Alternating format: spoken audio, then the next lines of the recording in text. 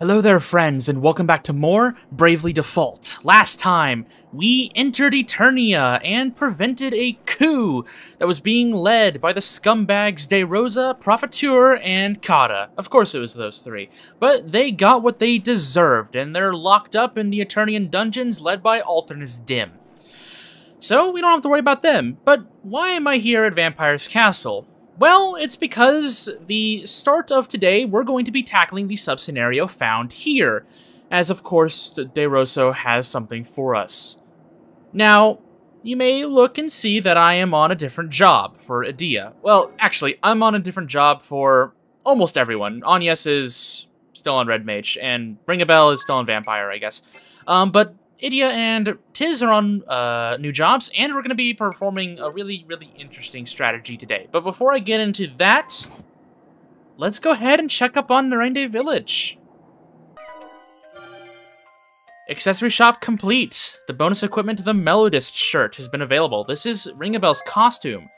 Again, I'll go over what the Melodist shirt represents and what it, how it looks and whatnot in a little bit.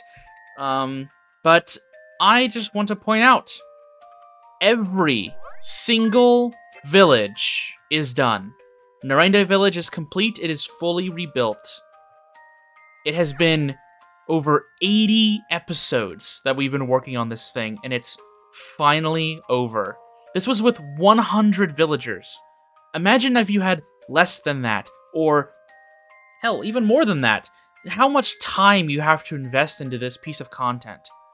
And despite that, there is still quite a bit of content that is locked behind Narende Village that I want to go over at a later date that unfortunately you can't really access anymore. But that's why I'm not going to focus on it in this main playthrough, and instead I will give it its own time to shine later down the road.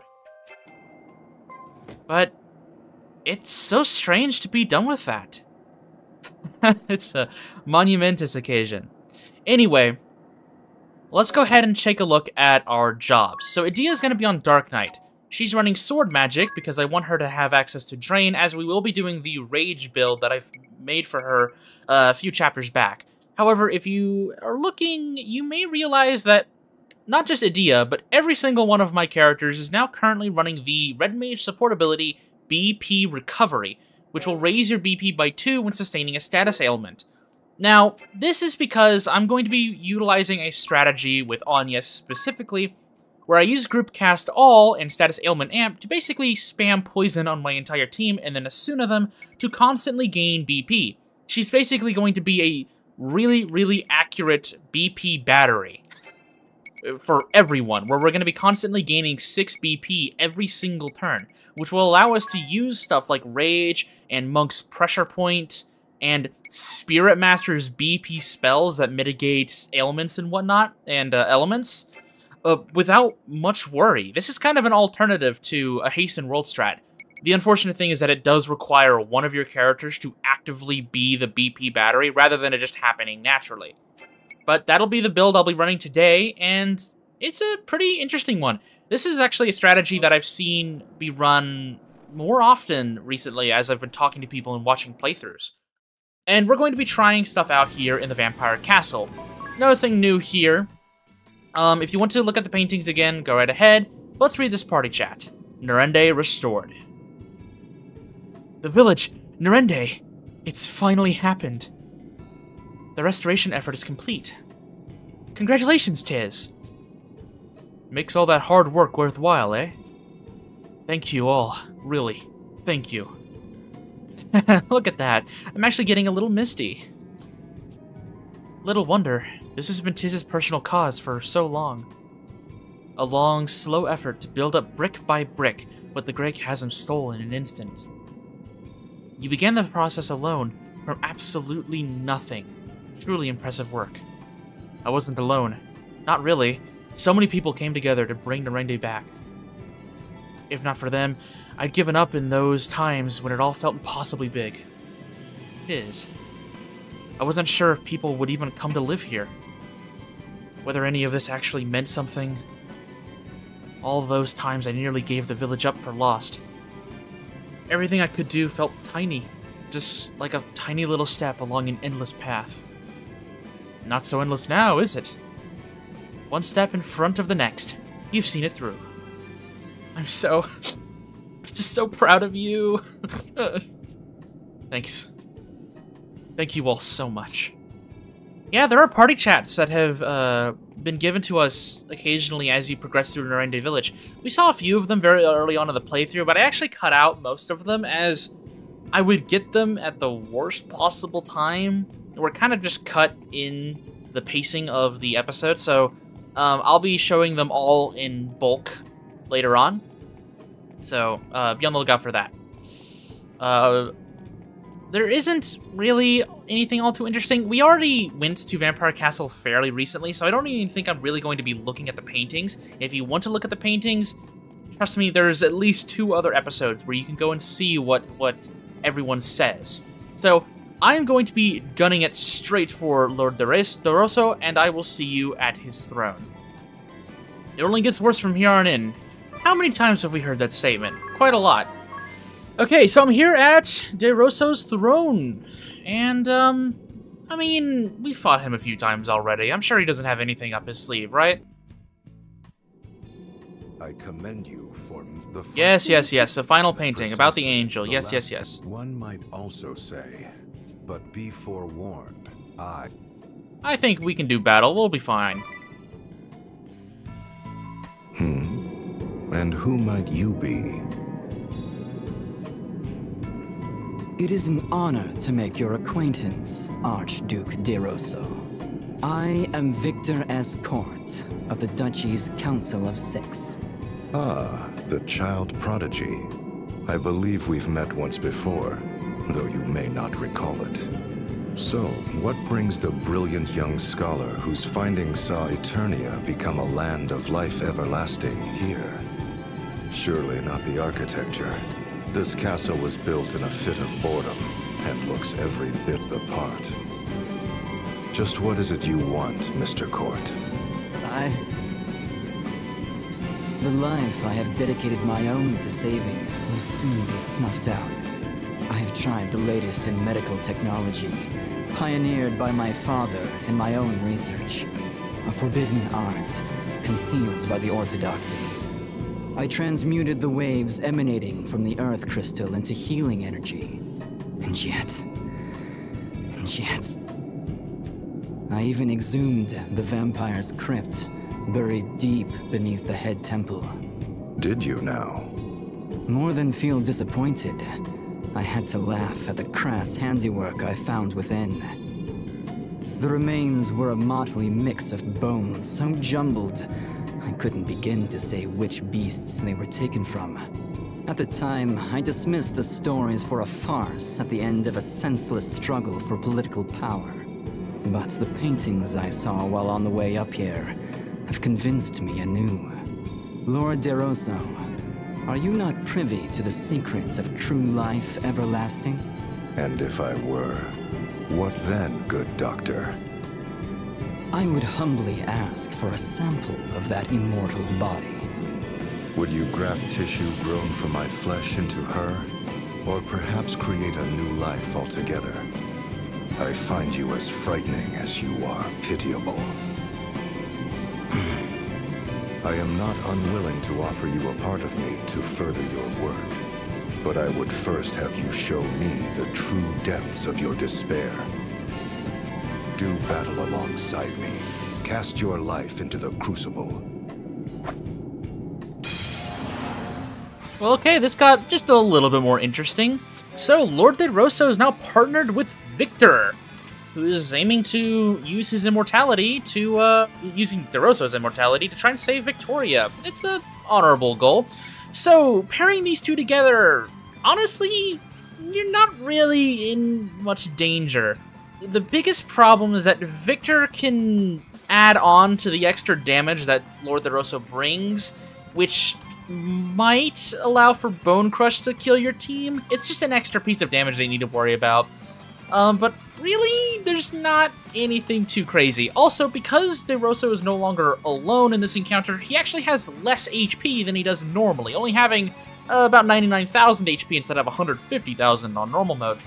So, honestly, you can probably just commit to dealing a lot more damage here and finishing off the fight quicker than you normally would.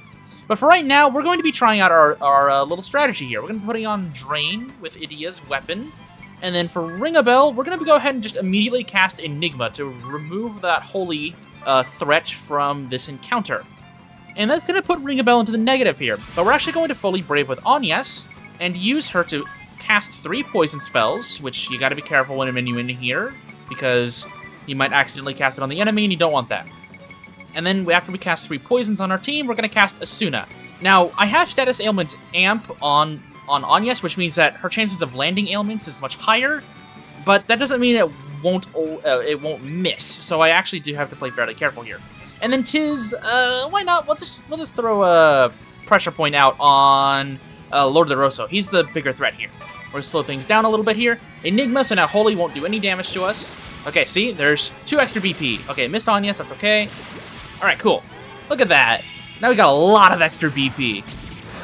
8008, nice. Holy does not do anything to us now. So we have a lot of extra BP now, and we can kind of mess around a little bit. We're going to go ahead and just Rage twice with Idia, because that's what we want to do. And then Ring a Bell, we have a lot of BP to work with. So we're going to do something with this. We're going to go ahead and White Wind.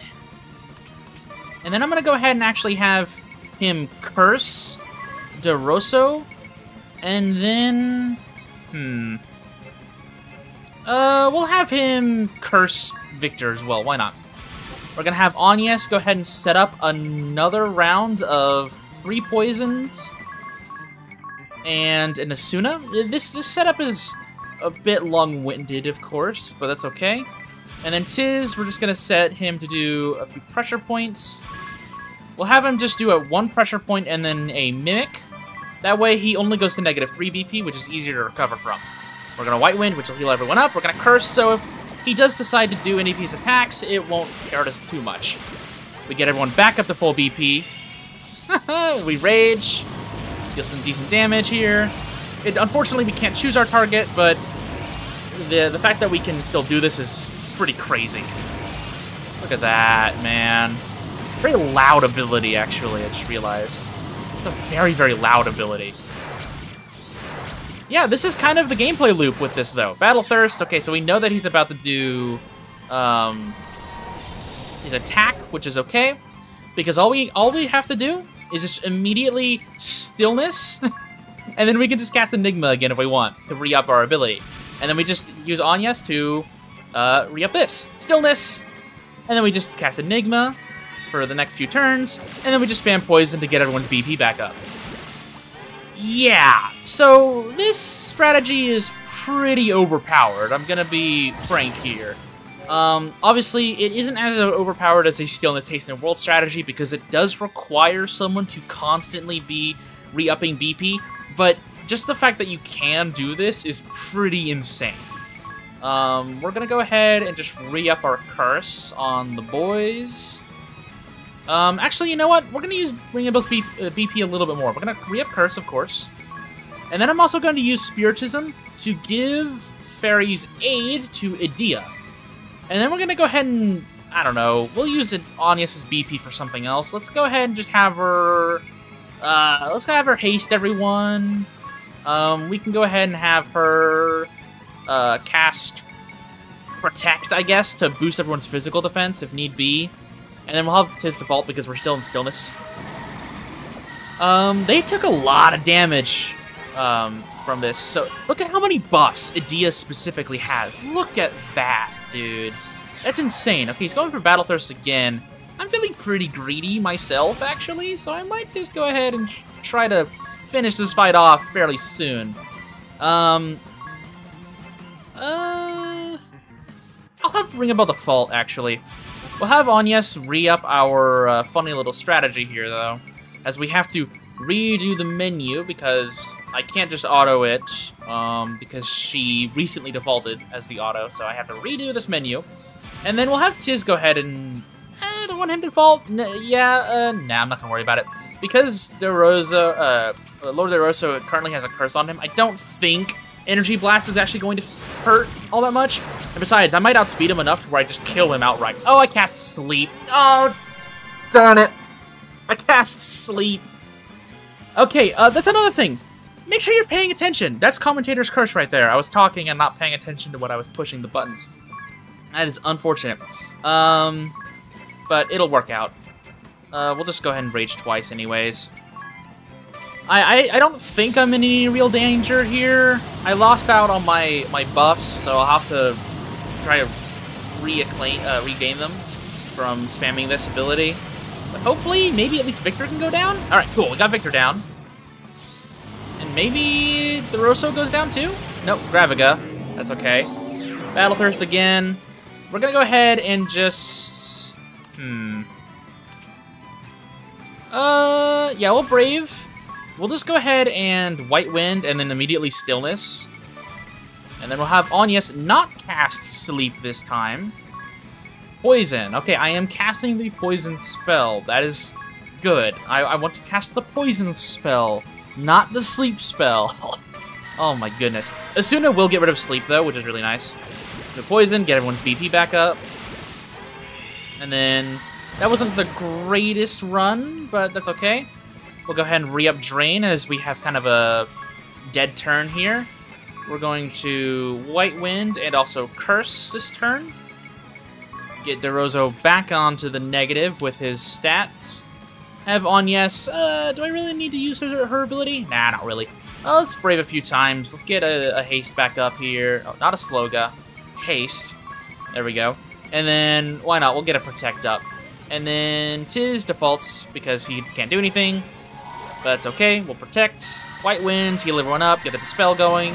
Not the Dispel, the Curse. Bone Crush does nothing to us, even if Stillness wasn't up. We do 2 Rages, call it there for Idea. Let's go ahead and Fairies Aid Idea. And then, actually, we're probably good there. And then we'll have Agnes do her little funny strategy. This is my least favorite part about the strategy, is having to go back and just menu through all of this.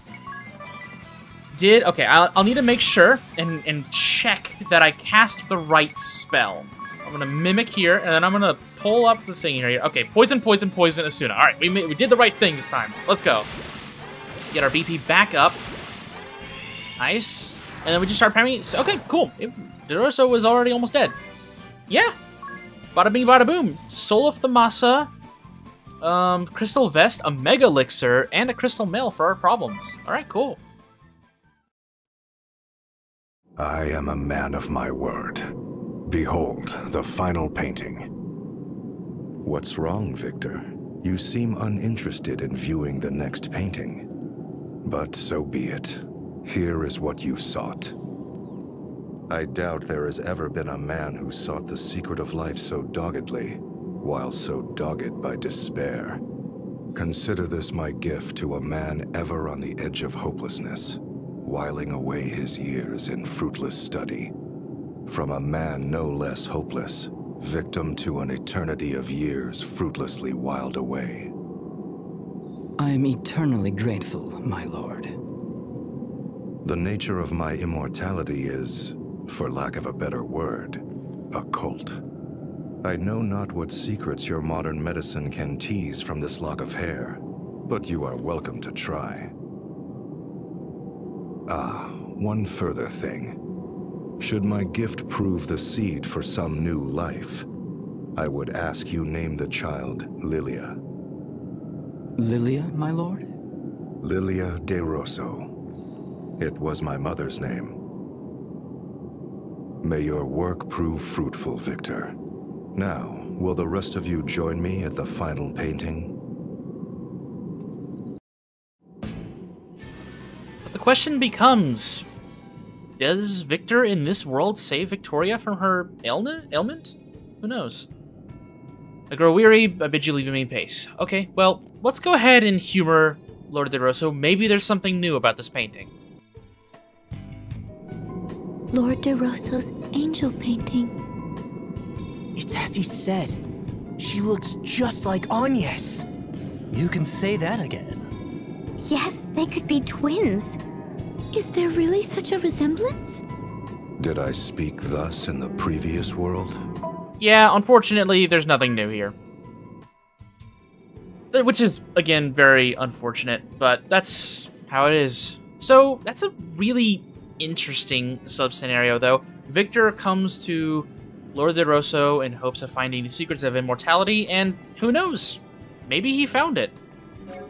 We don't really ever get to know the answer, but I like to think that at least in this world, where Victoria isn't a insane psychopath and instead just kind of hangs out with people she finds cool, maybe she does get the peace and happiness she deserves, and at least Victor believes that she deserves. Who knows? I'm willing to believe so. So I'm back here in Eternia for a brief moment as I'm going to heal up, because my MP is looking, it's not worse for wear, but it could be better. Thankfully, Ringabel doesn't spend a lot of MP because he's using his BP to cast magic. We're going to save up, and we're going to go ahead and tackle the final sub-scenario here, which is actually in Central Command. It is the second sub-scenario in Central Command. And if you've been keeping track of who we've fought and who we haven't, then the bosses of this next encounter are pretty obvious. So I will see you at the top of Central Command. And here we are. I'm going to be keeping with the same build as Vissel, especially the ability Enigma and whatnot, will be getting a little bit more use out of this encounter than it did with Victor and Lord De Rosso. So let's go ahead and hop up to the 50th floor.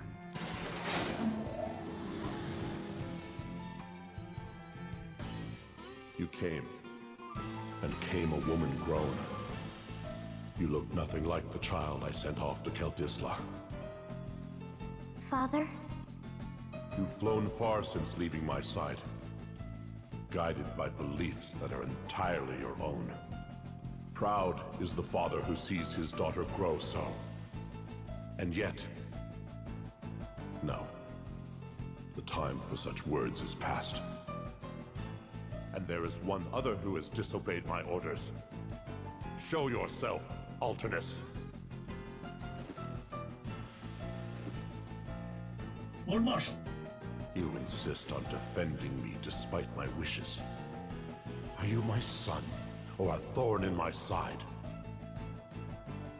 Your Lordship, you would call me your son? You need to ask, after all these years. Help the boy, Adia. That's right. After all these years.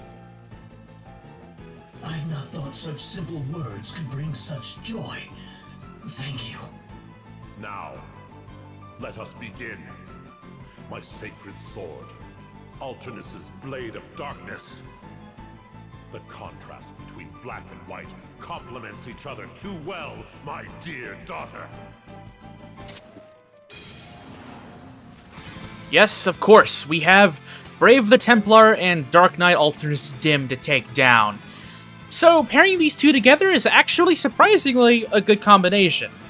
Alternus has a lot of AoE-based attacks with Black Bane, which he can hit everyone multiple times at once. Of course, he's a little BP hungry, and he uses his own HP in order to do so, but that can be complemented by Brave's ability to constantly default and pressure you with hard-hitting single-target attacks. So, you've got to kind of strike a decent balance here, as both of these individuals have very strong physical attacks and very strong magical attacks. Honestly, we will be completely mitigating one of those, being the magic, thanks to Enigma. The physical attacks, though, we'll have to worry about at a later juncture, as we have to wait a little bit for Ringabel to finally get into his curse spamming. So for right now, though, we're going to just go with the same strategy I did at the very, very beginning of the previous encounter. We're going to immediately Enigma to remove that threat of magical damage. We're going to set up our spells. Now, hopefully, I can cast Poison. There's Poison. All right, we're casting Poison. We're in the clear. I'm so glad that we actually get to fight these two specifically as a group, as these are two of my favorite characters in the game, that have really interesting synergy, and honestly, any time to fight Alternus Dim is a treat for me because I really like his character. Brave is probably not the best character to try and deal damage to right now, as he defaults constantly, so we're actually going to hit Alternus with our ability, and ideally, he doesn't immediately Minus Strike and kill anyone, as Minus Strike will go through everything except for Stillness, as it's HP-based instead of an attack-based. Blackbane will do completely nothing to us because we are guarded against every single element, which is really, really nice. So we can begin raging ourselves. Now you might be wondering, will rage affect Alternus because he's also Dark Knight? Well, we're about to find out, aren't we? Let's go ahead and have Ring a Bell set up some... Actually, we'll have him fully brave. We'll go ahead and have him curse both bosses. Then we'll have him White Wind to heal himself up. And then we're also going to have him cast Fairy's Aid on Edea to increase her dark damage. We'll have Agnes go ahead and redo her magic, so that way I can also menu Tiz. Because unfortunately, if I auto right now, it will set Tiz to just one pressure point, and I want him to do multiple. So I have to redo Agnes's actions, and then set Tiz's actions. That's one thing that, like, that's one good thing about, like, turn order, is that I could technically do Agnes I could put Agnes last on the turn order, so I don't have to redo her action, but I'm not doing that right now. We're going to speed things up, we're going to curse everyone, we're going to heal up, and then we're going to give Edea maximum damage with dark damage. Pressure Point's going to do some pretty solid damage itself. We're going to set up some poison, and then hopefully we can get through this fairly quickly. Blackbane's going to do nothing to us. Okay, yeah, Alternus doesn't take too much damage from it. You seem to be enjoying yourselves. Master? No Butsuna. It's been too long. Forgive my intrusion upon the family reunion. Might I join in the fun, Brave? As you like. Your family as much as any other. You honor me. Well, Edea, may I? Yes, please, Master. Swordmaster Kami Izumi stands before you. This is easily one of my favorite fights in the game because we get to fight these three legends. Oh my goodness, best family reunion ever. We get the awesome spar against Kami-Izumi, Brave, and Alternus. What a fight, man. So adding Kami-Izumi to the mix is interesting, as he will be fishing for counters. Honestly, the best bet is for you either to apply Stillness and then trigger one of his counters, which is probably what I'm going to do, or just take down one of the other bosses, which will force him to Brave constantly. Either strategy really works, but I'm going to be trying to force him to counter normally. But right now we're going to re-up Enigma. Actually, can I do both of these? Yeah, let's try. Let me see if I can do Enigma and then also Stillness. Yeah, I can do Enigma and Stillness. Cool. We're going to redo our little buff here, as I'm actually going to make Tiz default. So I have to redo her magic. Don't cast Sleep. Do not do that. That's a bad idea. Really, really bad idea. We're going to have Tiz default right now. Okay, cool. Brave is going on the offense, so we might have to worry about... Actually, no. We have cast Stillness already, so we don't even need to worry about physical damage. Perfect. BP is not looking great. Radiant Blast is going to do nothing. Heart Strike is going to do nothing. Okay, Kami-Izumi is not going for a counter, but that's okay. So now we're going to fish for a counter. I'm actually going to have one of my characters cast magic and one of them cast a physical attack. We'll have Edea go ahead and re-up her Drain real quick. We're going to have Ring-a-Bell give every single enemy on the field. We're going to re-up the curse on Brave and Alternus, and we're going to give Kami-Izumi a curse as well. We're going to have Agnes cast an attack spell just on Kami-Izumi, just in case things do work out. We'll just cast it on everyone, and then we'll have Tiz attack Kami-Izumi. That way we can trigger his counter unless he decides to do know that enemy, which he did not. He didn't before Swine, so we will be triggering his counter, which is excellent. Excellent, excellent, excellent, excellent. We're going to speed through these things right here. Before Swine should trigger the counter. Nope, it didn't. That's unfortunate. I guess it's... No, it's not... that's weird. Anyway, okay, well, maybe we can... hopefully... Okay, stillness is gone, which means we need to play this fairly safe. Let's go ahead and ignore my query right there. We're going to go ahead and go on the offense with Adia. We're going to have Ringabel cast Fairy's Aid on Adia to give her buffs. We're going to re-up our Poison BP. That way I can send Tiz on the offense without needing to worry about his BP later down the road. And hopefully one of these guys goes down fairly quickly. We're going to be trying to take down Alternus, as he's fairly weak, and I see him as less of a threat. So I'm going to be taking him down as soon as possible, as he's not that hard to take down. Pressure point on Alternus. Ideally, he can go down here fairly quickly. Nope. Okay, maybe right here? Ah, damn it. No! Minus Strike! Okay, yeah, so that's a Minus Strike. That's actually, I think, our first time really seeing that on screen. Unfortunately, Minus Strike goes through everything, and he's faster than us because we haven't cast Haste. So, we have to worry about that now. Honestly, it's not that difficult. We're just going to immediately cast Stillness.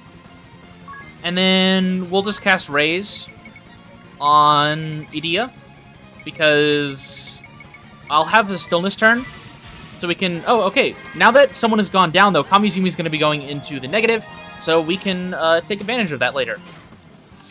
So we have one full turn of being able to do anything we want. Now Alternus is going to be spamming Minus Strike because he's at that point. He's at the point where he has basically nothing else to lose. He doesn't want to use any of his HP to do Black Bane, because he doesn't have any HP left.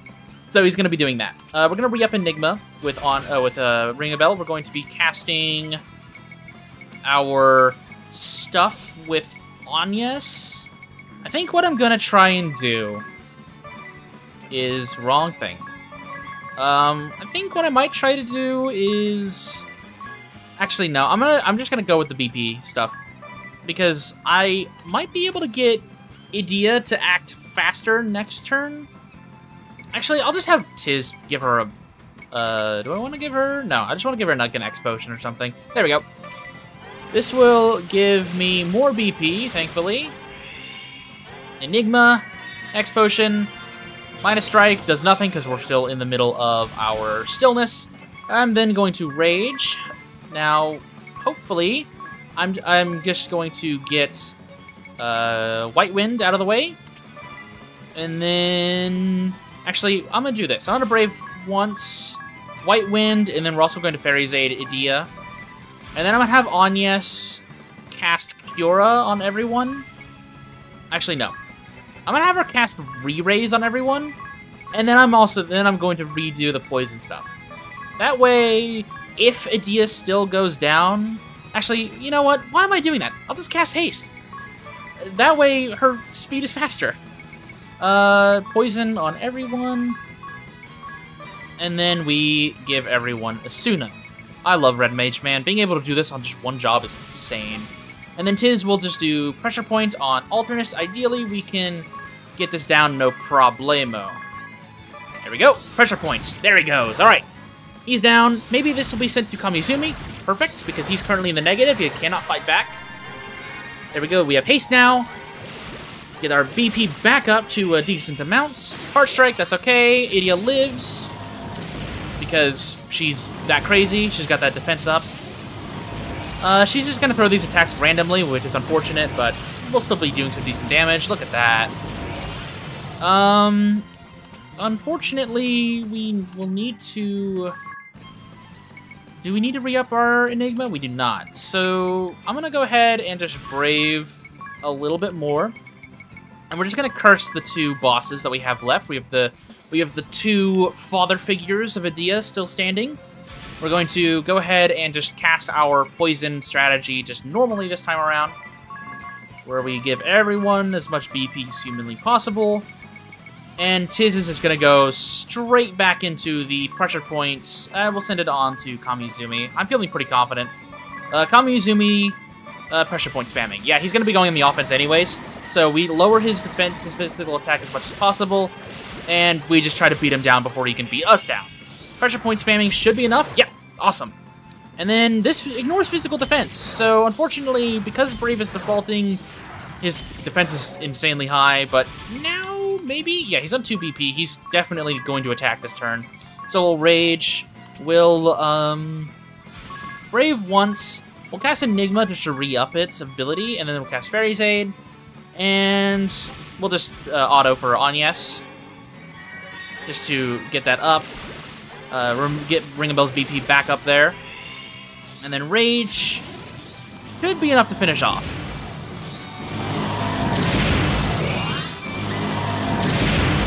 There we go. That fight's pretty fun.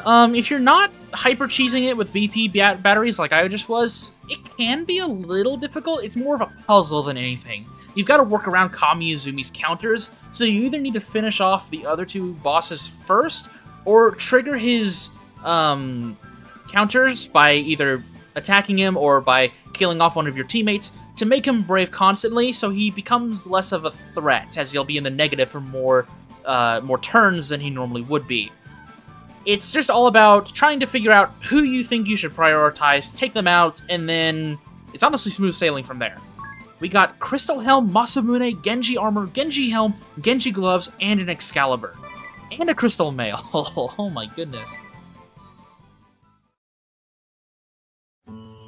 I would expect no less from my daughter.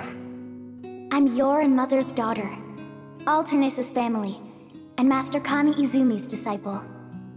A sister disciple to Einherja, and comrade of the Wind Vestal. I've learned so much from so many people. Their lessons have brought me so far. We've disagreed at times, even fought. But all those conflicting views are a part of me. They make me who I am. That's why... No, you need say no more. Walk upon your own path, child. Do that, and you shall. You'll find the way. I will, Father. I promise. Lady Vestal, Tiz, and Ring a Bell. My son from another world. I place my daughter and the fate of our world in your hands. You can count on us. Huh? Where have Master Kami Izumi and Alternus gone?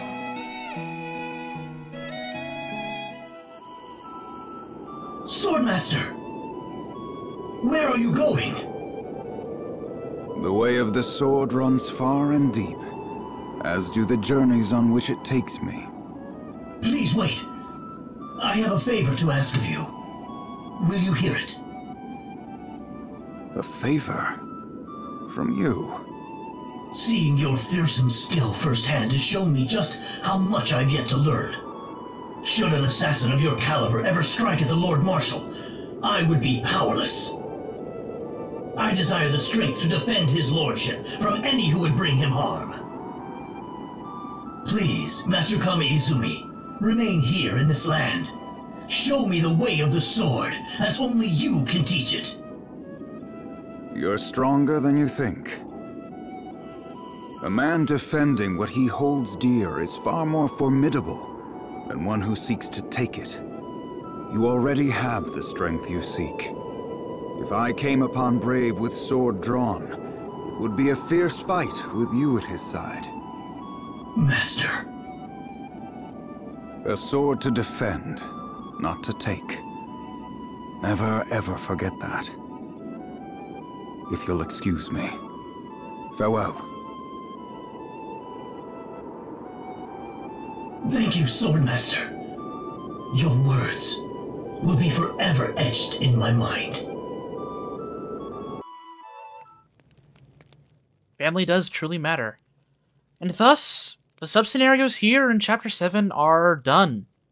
But, of course, we aren't done just yet here. Let's go back to Eternia and regroup. I've talked about my love for the Council of Six members and Nobutsuna and Kami Izumi especially, but it's just really nice to see the Lee family, Alternus, and Kami Izumi really get along as a true family.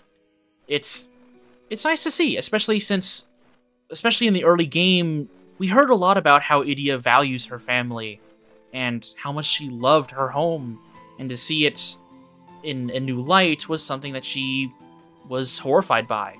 At least in one world, Idia can truly say that these people are as virtuous and as heroic as they claim to be.